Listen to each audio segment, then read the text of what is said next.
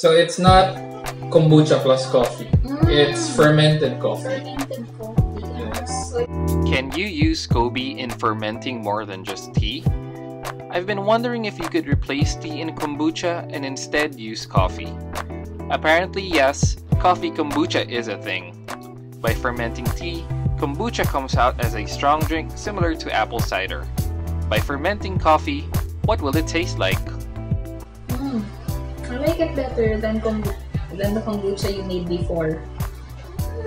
No, it's a lot.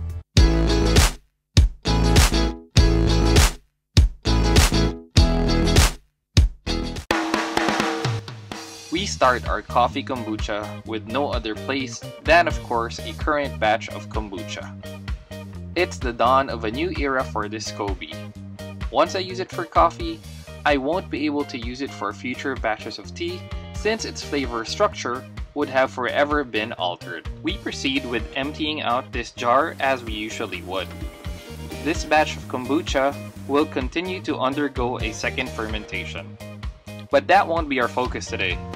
Our focus will be on making this coffee kombucha.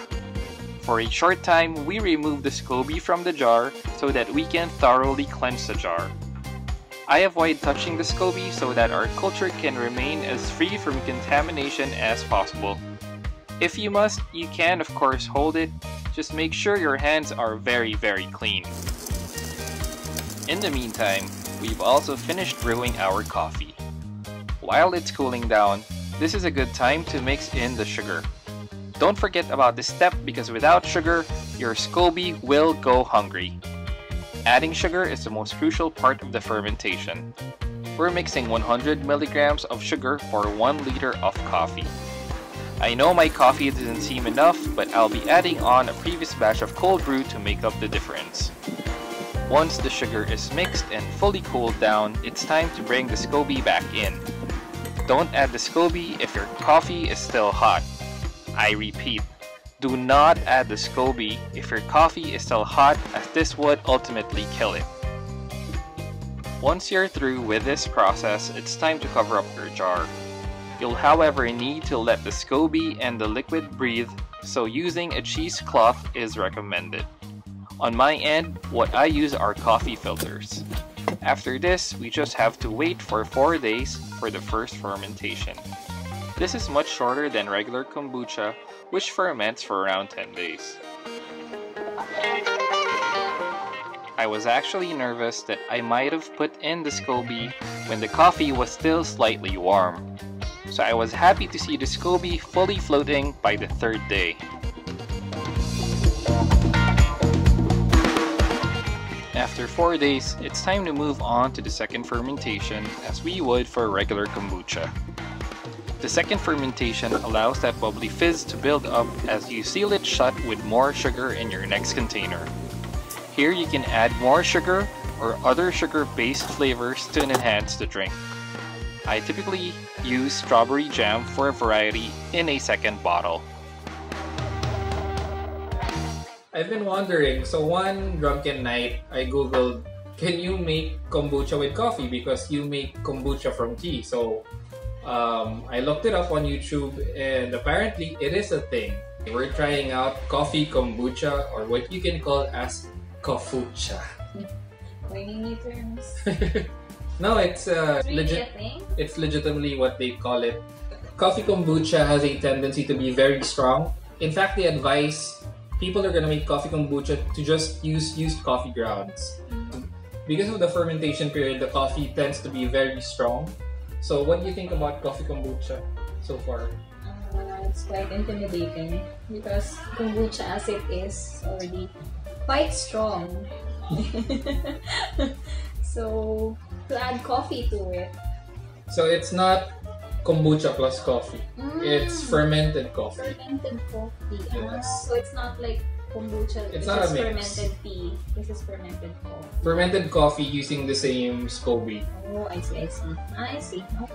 The scoby, I can't reuse it anymore as tea. Like, once you go black coffee, there's no going back for scoby. Whoa.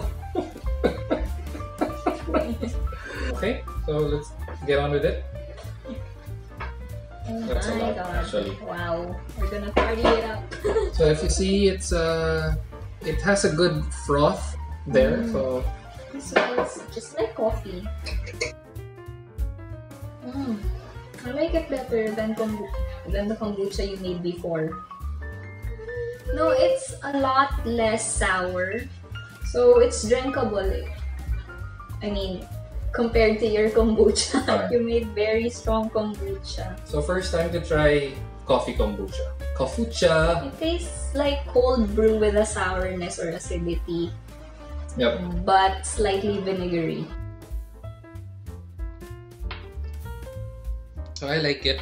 What I like about it is it has a strong coffee flavor. The flavor is definitely there on a coffee level, but it doesn't have that bitter finish that typical coffee would be if it's an espresso or what have you.